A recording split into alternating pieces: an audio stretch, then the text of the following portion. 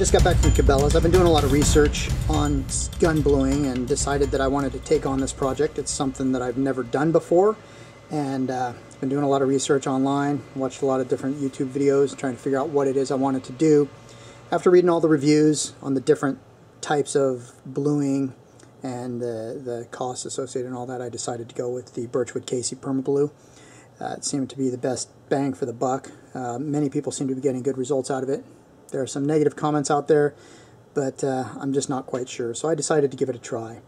Basically, I've got an old revolver that I was given last year. This let's take this out of the way. It's a Colt Official Police, and it's got some areas on it. You can kind of see some of the areas on it over here. I already started taking a little bit of steel wool to the corrosion. There was some pitting corrosion there. There's a bit of pitting corrosion here up on the forward sight and the muzzle, on both sides of the muzzle, a little bit of pitting. So I wanted to get that cleared up, and a little bit up here. There's just little areas all over. It's been around. This thing is, my understanding, is a 1929 model. My uncle picked it up in 1964, I believe he said, from a police officers guild in California. But I decided this would be a good project gun. After I started looking into it, I found out that it's not, it doesn't have a huge amount of value to it, so I figured this might be a good project gun. It's a nice piece of history, and I can, you know, work on it as far as a bluing project goes. And the grips, I'll probably be looking to get some new grips. These are presumably the original grips, wood grips, but as you can see, there's a lot of wear here. Not quite as much on this side, so it's most likely a right-handed shooter most of the time, but I'll do a separate review on this gun. But this is the one that I'm going to be doing the bluing project for, and we'll just see how it goes. I'm going to take it step by step. Okay, here's what we've got. After I unpacked the package to see everything that's in it, we have the blue and rust remover, cleaner and degreaser, and the Perma Blue solutions that we'll be using. Came with a few swabs here, some 400 grit sandpaper, what looks like a little piece of a dinner napkin or something for cleaning up apparently, a foam.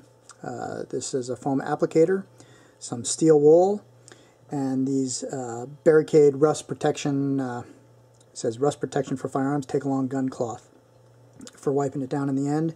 Of course, the instructions. In this case, I'm a typical guy. I don't usually use instructions, but I think for this this program I will be using the instructions faithfully because I don't know what I'm doing here.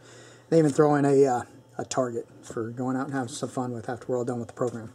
So anyway, that's what's included in the kit. Just wanted to share that just before I get started. Okay, the first step here with the Colt Official Police is going to be removing the cylinder. So when that's done, let's see if we can get this thing to focus here. That's done with this screw right here, so we'll go ahead and take that out. Taking this screw out raises that little pin next to it. Pull that thing out of there. Come on. Screws out, the pin's out, zoom it out here, and then we can take the cylinder out and pull it forward there. So now we have the cylinder out separate from the frame. Next we'll go ahead and take off the wooden grips.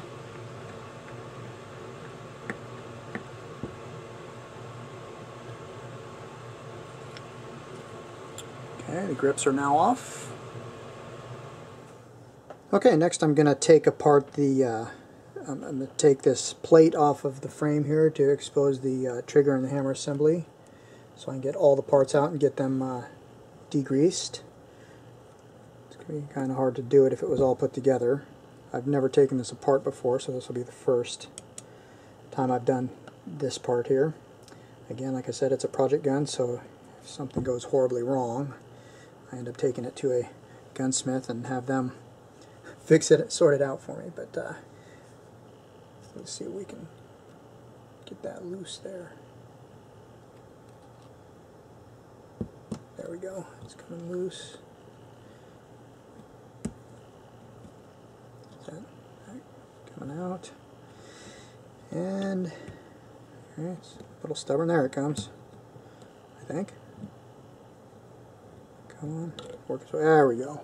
So we got that out now.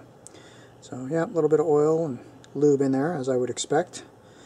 And then there's the insides right there. So I'll be pulling out the trigger and hammer assembly next. So let's pull that. Again, I haven't done this before, so let's see what. Don't want things springing out on me.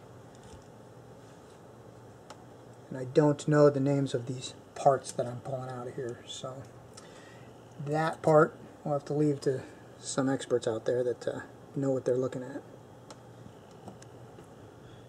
Okay, after further inspection, it looks like there's no real need to disassemble in there. So what I did is I just cleaned it up a little bit, got most of the oil and grease out of it for now. I'm going to leave it off to do the bluing so I can make sure and get in all the areas before I put the cover of the frame back on there. But there is definitely not a need to disassemble it any further than this at this point. So I'm going to go on to the cleaning, degreasing it, and work through that process. Okay, so the first step says removing old bluing and rust is a necessary step before rebluing or browning. First, after removing the stock, form, and trigger assembly, which they're talking about a long gun here, clean all metal surfaces with a saturated sponge of cleaner, degreaser, and rinse thoroughly with water. So I'm going to take the cleaner degreaser here, and I guess I need to pop it open. Would have been nice to do that before I put the gloves on. Get that popped off there. Okay. Get that foil off of there. Okay, now we'll saturate the sponge. Oh, I don't know how much they want, so we'll see here. And then I'll start with this small piece here.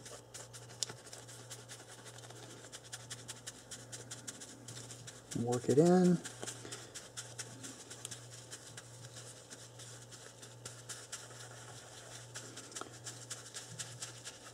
One thing they didn't include in the kit was some rubber gloves, and they do show pictures of the person in the instructions wearing rubber gloves, so I figure it's best to be safe. I don't know how caustic this stuff is, but it doesn't have much of a smell to it so far. This is just the cleaner and degreaser, so we'll see. As with any process like this, and the instructions reiterate this, that the prep work and the cleaning is the most important part to getting a good desired finish. So I'm definitely going to take my time on all the parts here, and I'm not going to leave all that on video, of course. I can speed it up here a little bit and cut to the chase when I get to the next step, but this is step one right now, cleaning and degreasing. Okay, step two is to apply the blue and rust remover. It says to apply it with a saturated swab and allow it to work for 2 minutes. With a small pad of steel wool dampened with blue and rust remover, polish the metal lightly to remove old bluing and loosened rust. Continue this process until the metal is gleaming. So I'm going to go ahead and start that process on the cover plate as well.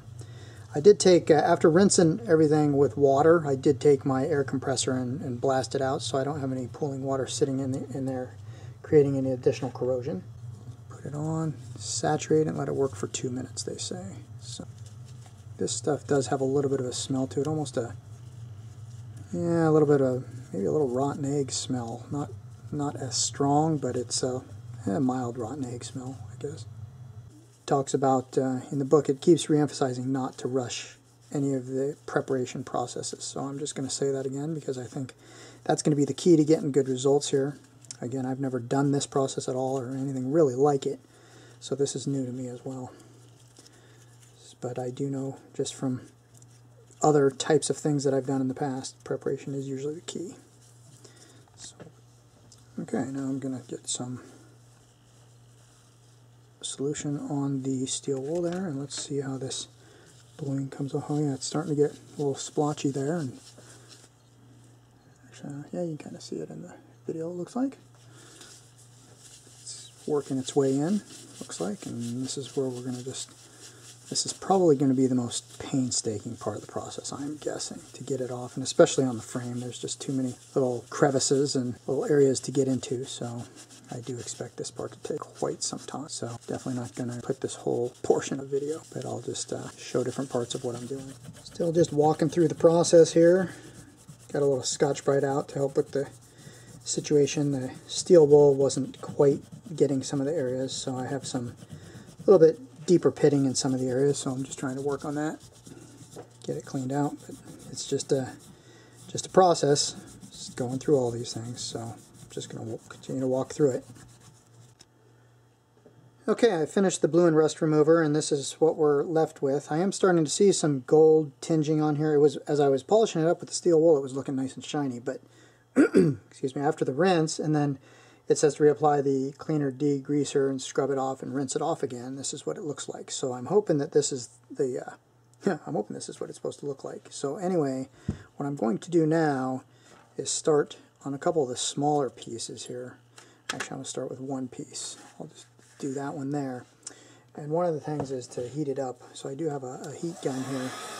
They don't say to heat it up, but online it sounds like that heating it up helps to open the pores of the metal a little better. So anywhere from 125 to 140 degrees, which is warm to the touch. Let's see my heat gun here. So I'm going to heat it up, and then I'm going to apply the bluing, and it says apply the perma blue with an applicator swab over the entire surface to be blued. Work as quickly as you can, but remember to be thorough. Rather than bluing the entire surface at one time, you may want to divide it into 2 or 3 sections. Step 2, allow the bluing to stand on the metal for 30 to 60 seconds, no longer, then neutralize the chemical reaction by rinsing immediately and thoroughly with cold water and wipe dry. So that's a little bit more. So that's what I'll do. I'll start with this one piece here and see if I get a desired result out of that. Okay, so let's turn that thing off. Great, that won't burn. Okay, so I'm going to take the Perma Blue and with a new applicator, and it looks like a very clear liquid. So I'll put the applicator in there, pull it out, and start applying it. And instantly we're getting a very dark finish. So let's get it on there all the way around. Yeah, I can see it instantly getting dark, so I hope for the sake of this it's going to darken evenly, because right now it's very splotchy. So, interesting. The part I put it on initially is very dark, and the rest not so much. Let's just grab a little more of that. That's probably been about 30 seconds or so. So then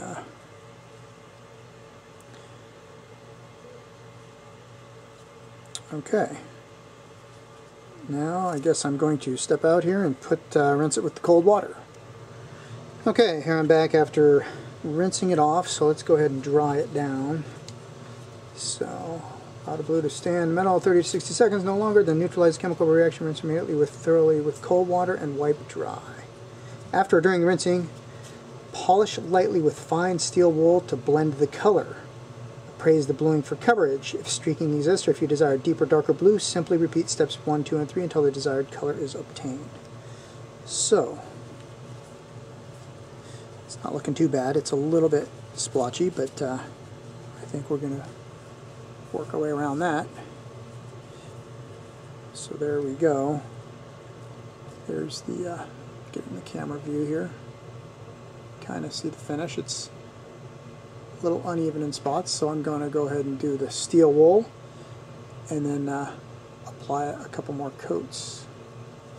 Okay, the steel wool seems to be taking off a light amount of it. It's still dark, but now you can see the area that was the darkest seems to be the lightest. So, not quite sure. So I'm going to go ahead and re-warm it up, and then I will reapply some more blue. Let's see.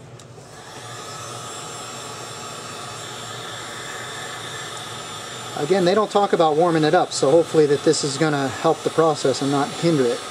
I'll find out after I'll do it a few times here.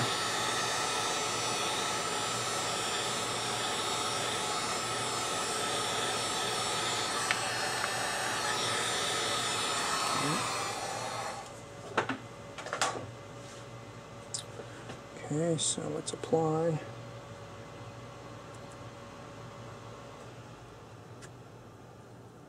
Try to apply it a little bit quicker all the way around, see if that makes a difference on it.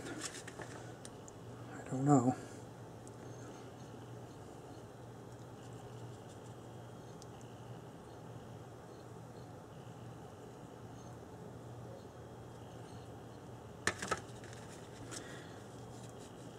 So this is a chemical conversion process which is actually lightly corroding the surface of the metal, which in turn prevents further corrosion down the road.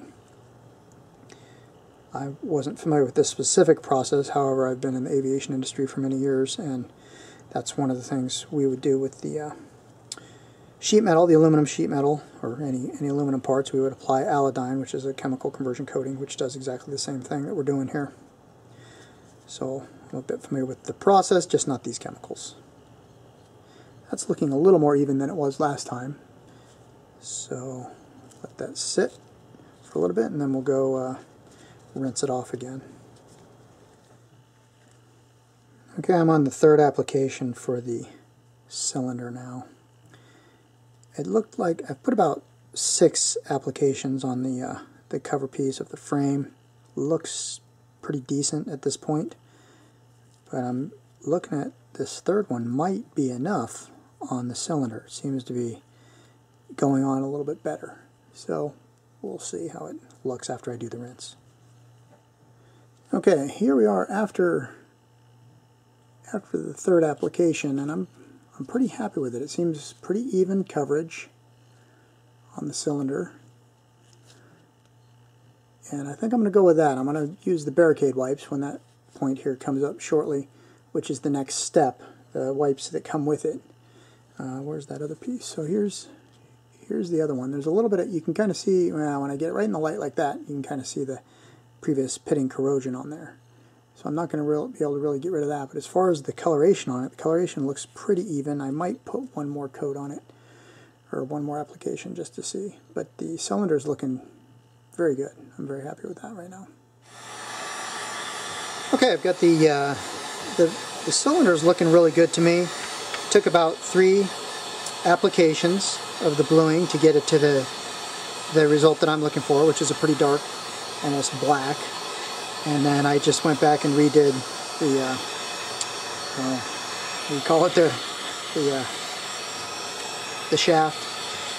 Anyway, I'm going to heat it up now, and actually I am going to deviate a little bit from the instructions here because I have recently changed my lubrication system. I'm switching over on I'm switching over on all of my firearms to Frog Lube, and I just started using it, and it is a plant-based lubrication as opposed to the petroleum-based. And since the barricade product that came with this is a petroleum-based, I don't want to have to go through later and have it strip it out and move to the Frog Lube. So I'm going to put the Frog Lube on at this point in time where I would normally put the barricade, and hopefully that will do the same thing, have the same result, which is protecting the finish and lubricating at the same time. So I'm just heating it up because the Frog Lube comes in a paste format or a liquid. The liquid I just showed a minute ago, and this is the paste here. And I'm going to heat it up just a little bit, I'm out here in the garage, it's a little cool. Just heat it up a little bit so when I go to use it, it'll be a little bit easier to apply with the brush. But what I'm going to do is by heating up, it heats at a very low melting point. I don't know what the temperature is, but just sitting it out in the sun is plenty to warm it up. So what I'm going to do is take that and I'm going to apply the Frog Lube to the whole cylinder now, and see if it's going to give me the same result that I would have otherwise gotten with the barricade product that came with the bluing kit. Now, since I haven't done it the other way, I don't know if it's going to be the same result, but in the end, I'm assuming that if it protects the finish and the finish resists any sort of deterioration, then I'm going to assume it's working the same way. But this way I'll be able to get it all lubricated. And there is some rust. I don't know if you can see it in the video, but there is definitely rust in the cylinders. It's well, your typical iron rust in there. So I'm going to get the lube in there, and then I'm going to run a brush through the cylinders to get them cleaned out. So I don't want it to sit like this for very long. But right now I'm just going to apply this lube liberally all over all the finishes that I just did, and see how it turns out. Another nice thing about the Frog Lube, which I'm really noticing the benefit of right now, is the smell. It has kind of a minty smell to it, actually quite a pleasant smell, which is a little bit better than these chemicals I've been using for the bluing process. They don't smell terribly bad, but they're not the nicest smell either, so it's kind of nice getting this minty smell in the picture here. So let's push this out and lubricate the shaft there. But this Frog Lube works its way into the pores of the metal, allegedly. Like I said, I just started converting my firearms over to it. I saw a demonstration at a local gun range, was having a sort of an open house a couple weeks ago, and there were some people there demonstrating the Frog Lube and talking about it, and I didn't know much about it, so I came home and did some research on it before I went out and bought it, and everything I find about it I really like so far. I haven't fired any of the firearms that I've put it on, but what it does is it goes on, especially this paste, it goes on at a very low melting point, like I was saying, to apply, and it gets in all the cracks and crevices. But when it dries, it dries back into the paste, and then you wipe it off with a soft cloth, so it gives the feeling, the final feeling is a slick surface, but it's not wet. So you don't have to run your firearms wet, even the ones that somewhat require that. So there we go. So we've got a complete application there. And so what I'm going to do now is just run a bore brush through those bores just to clean them out. The Frog Lube is a CLP product, cleaner, lubricant, and protectant, so it's an all-in-one. And I'm still fairly new to firearms in general, but right now everything I see about it I like. So still learning and experimenting with different things. Another thing to note about the Frog Lube is that it's recommended that after it's applied that it sits on there for 30 to 60 minutes, and then by then it'll, like I say, the paste will solidify a little bit, and then you just wipe off all of the excess. And then when the gun is back together, I will go back with the liquid portion and just lube all the normal lube points that I would normally lube. Okay, now I'm moving on to the main frame. I've got everything else done, and it's looking, I'm quite happy with the results so far. So I've got the final lube applied to them, and they're just going to sit and cure, I guess, so to speak, while I do the main frame here. Again, they didn't recommend heating it up, but I saw places online that talk about heating up the metal first, so that's why I'm doing it. So I don't know if the results would be much different if it was cold or not, but I'm happy with the results I'm getting so far. Okay, here's the barrel after 3 applications. That's what we're looking at so far. It's probably close, maybe 1 or 2 more applications, but that gives sort of the contrast to the rest of the frame. Okay, here we are. It's about, I don't know, 5 or 6 hours since I started the project. A little bit of breaks in between, but I've got the bluing pretty much finished. I'm definitely a little bit of surface rust there in the barrel. You can see that, but I'll just clean that as very, very surface before I put it all together when I lube it all up. But overall, the finish is looking pretty good once I get rid of the rust. Actually, that rust shows up quite well in the camera, a lot better than it does to my eye. So anyway, once I get the surface rust off of it, that's going to be the basic look. I'll get this oiled up with the Frog Lube and let it sit overnight, and then that was the recommendation with the original instructions, so that's what I'm going to go with now. The overnight, and see what it looks like. The other parts, here's the cylinder. It's already, I put some Frog Lube on it earlier, and I've just recently wiped it off. And it's not quite as shiny as the original finish, but overall it's looking pretty good. I'm pretty happy with how it's all working. There were some of the minor pitting, you can still see that, but I wasn't able to get all that out. But the finish overall looks pretty good. The camera seems to pick up a lot more of it than just looking at it here in the light. So it's kind of a good way to look at it for myself, I think. But that's what we've got. Just get some of that minor surface rust off of it, and then that's going to be ready to go. And then tomorrow I will assemble it, put it in the video. Okay, this stuff's been sitting overnight in the lubrication, and now it's time to just wipe it all down and see what kind of finish we've got. hopefully the Frog Lube will give me the same result that I was supposed to get by using the petroleum-based product that came in the kit. But like I said before, I'll never really know because I don't know. I haven't done this before, and since I didn't do it the other way, I don't have anything to compare to. It's looking pretty good though. I feel it's looking pretty good anyway. If I have to go back and do more, if I don't like it in the end, I think all I have to do is strip off the lubrication and just blue it some more on top of the existing bluing, because this kit is sold as a touch-up or a complete re-bluing solution, so I'm guessing I should be able to do that. I did heat up these parts when I put the Frog Lube on them, as per the recommendations. Frog Lube, it helps absorb into the material that way. So when I'm finished, it's very smooth, has very smooth surface to it, but it's not wet, not oily. Okay, I've heated up inside and added some final lubrication there, so now I'm going to start to put it back together. It's real close to what the original was. Okay, that's going on there. Okay.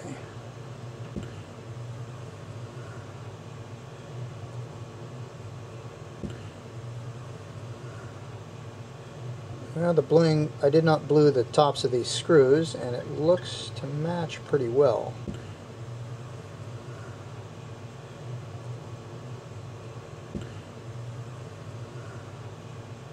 Heat it up again so it'll go in there nicely. Now I want to put a little bit of lube inside.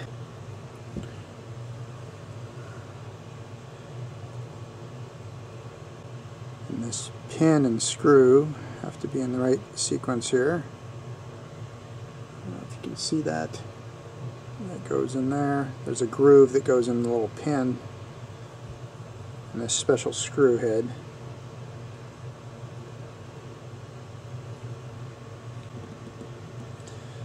Okay, and there we are complete.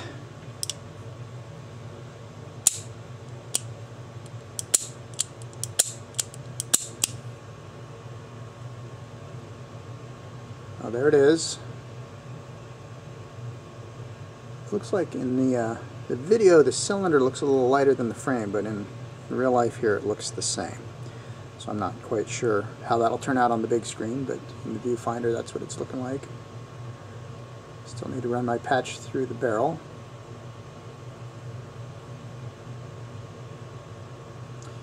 And give it one more wipe down to get all my fingerprints and everything off of it. But overall it has a pretty uniform finish, and I'm pretty happy with it. So I'll get some pictures once I polish it up and put the grips back on. Okay, here we go. Here's the finished product. It looks pretty good. I've got another thing to note about that Frog Lube is it's safe on wood and plastics. It's safe on anything, so it gave a little bit of a sheen to the wood grips here that I've got.